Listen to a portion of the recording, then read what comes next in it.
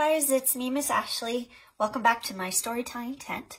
I hope everybody had a good weekend and got to soak in at least just a little bit of sunshine and is having a good week so far. How about we get started with our opening song, our welcome song, Hello Friends, right? We're going to sing and we're going to do American Sign Language signs at the same time. And it goes like this. Hello friends. Hello friends, hello friends, it's time to say hello. Let's do it one more time. Hello friends, hello friends, hello friends, it's time to say hello. Hey guys, welcome back. For our first activity today, I want to teach you guys a song called Cool Cat. And it's important for me first and for you guys at home to think of somebody you know who's a real cool cat. And the first person that comes to mind for me is the fabulous Miss Jenny, who I know that you guys all know and love. So this one goes out to you, Miss Jenny. And first we're going to practice a little bit of the actions. Can you guys roll your fists like this? Very good. And also, we're going to stick our little fingers in the air. And we're going to say, ooh, speaking of cool cats, I'll get to you later, Daisy. Now that we've gone through the actions a little bit, let's go ahead and do this song a couple times through. And I'm going to choose a different library friend each time. And I'm sure you're going to catch on just fine. It goes like this. Hey there, Jenny, you're a real cool cat. You got a lot of this and you got a lot of that. So come on in and get down. To the left. To the right. Up in the air. And get down. You know who else is a real cool cat? Miss Donna, the children's librarian from the Buena Vista branch. So let's put her name in this time. You ready? Hey there, Donna, you're a real cool cat. You got a lot of this and you got a lot of that. So come on in and get down. To the left. To the right. Up in the air, and get down. We're going to try it next with this cool kitty. Her name is Lulu, so you can say Lulu if you want for this last verse. You ready? You ready, Lulu? Hey there, Lulu, you're a real cool cat. You got a lot of this and you got a lot of that. So come on in and get down. To the left. To the right. Up in the air. And get down. Yay. He's a good kitty. You're a good kitty. And a cool kitty.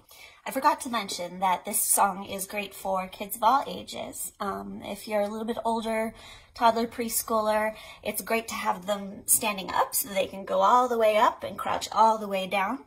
And then also it's good for babies. And if you're holding the baby, you can, lift the baby up and you can move their little arms or legs gently to the left and to the right. And so it's good for the whole family. Next, I'd like to play a little felt activity with you. It involves colors and guessing, and it's called Spaceship, Spaceship. And the thing is that I have all of these colorful moons here. Can you help me identify the colors? Let's start with this one right here, all together. This moon is blue, white, red, yellow, pink, orange, and last one, gray. Very good.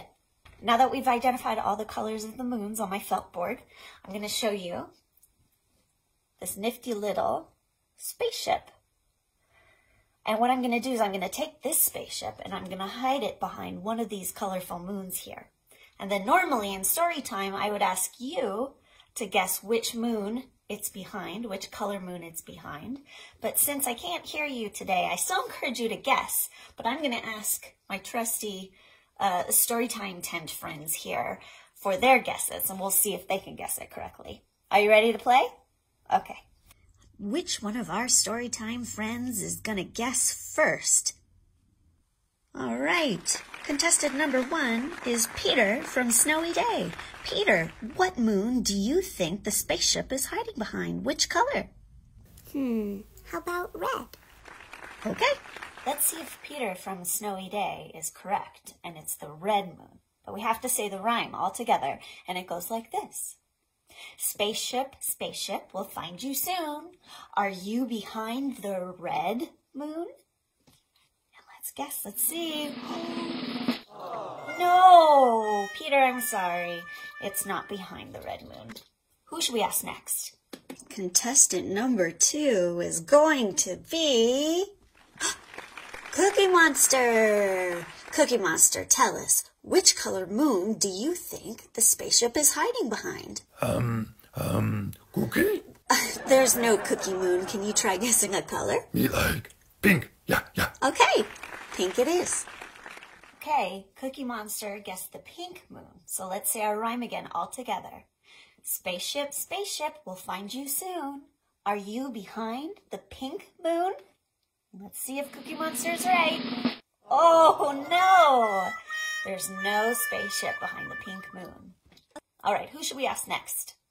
Next up, contestant number 3 is Dinosaur. Hey, Dinosaur, which moon do you think the spaceship is hiding behind? How about blue? Okay, let's see if you're right.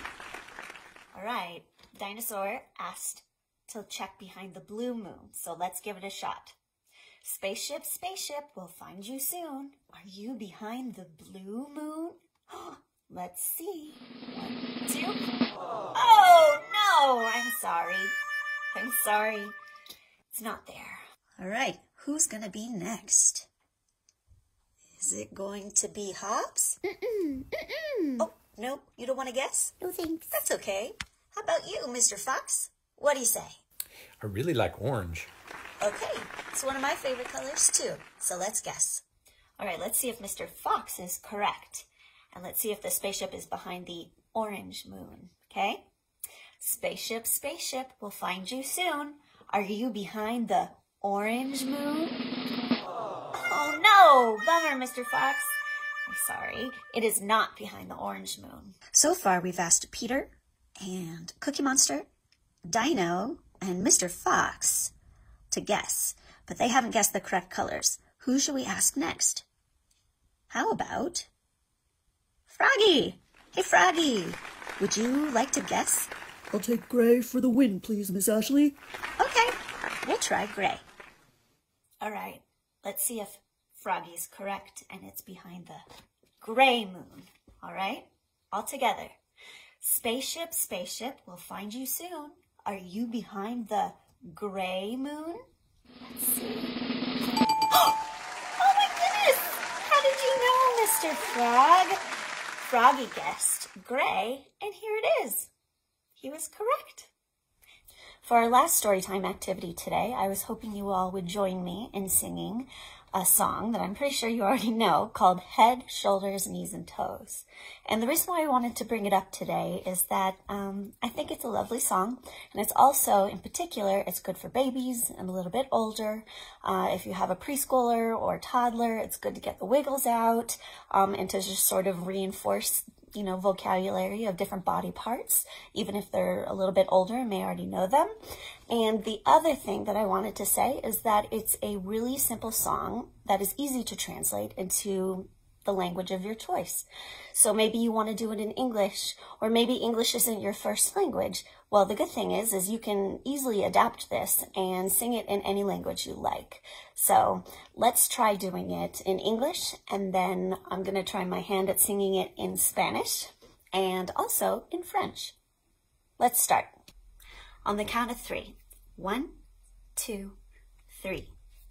Head, shoulders, knees and toes, knees and toes. Head, shoulders, knees and toes, knees and toes.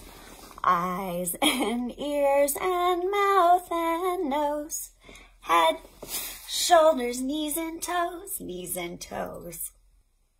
Now, I hope you'll practice with me all these different body parts, but in Spanish, okay? So we have head is cabeza. Shoulders are hombros.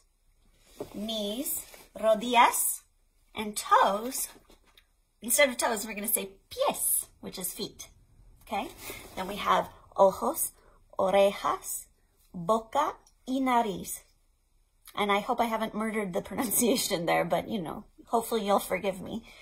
And it goes like this. Cabeza, hombros, rodillas y pies, rodillas y pies.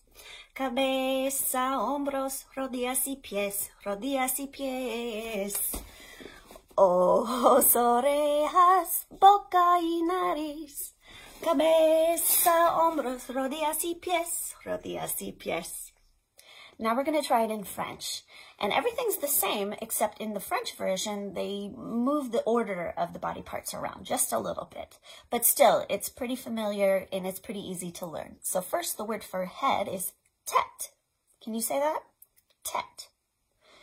Shoulders are épaules. Can you try that? Épaule. Knees are genoux. And feet are pieds. So not too different from Spanish. And then, what they do is they do it in a little bit of different order when we're touching the parts of our face. So you say, j'ai un nez. Nez is the word for nose. Deux yeux. Deux is the word for two. Yeux are eyes. Deux oreilles. Deux oreilles. Oreille is the word for ears. Une bouche is the word for mouth or lips. And wait, j'ai un nez, deux yeux, deux oreilles, et une bouche. So that was it. And then you're just going to go back through and do tête, épaule, genou, et pied. All right, let's try it. Let's see if I can get through it without messing up. Tête, épaule, genou, et pied, genou, et pied. Tête, épaule, genou, et pied, genou, et pied. J'ai un nez, deux yeux, deux oreilles et une bouche. Tête, épaule, genou et pied, genou et pied. Yay! We did it! We sang Head, Shoulders, Knees, and Toes today in English, in Spanish, and in French.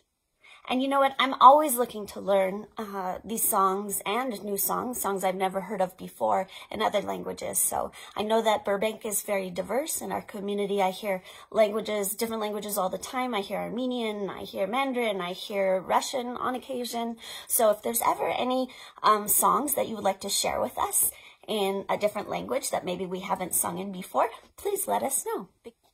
And the last thing that I wanted to leave you with today isn't so much an early literacy tip, although it does involve promoting literacy, is to let you know that we are very excited to be starting a totally different summer reading program this year. Okay, there's going to be more information about this on our website and in flyers and on Instagram and Facebook.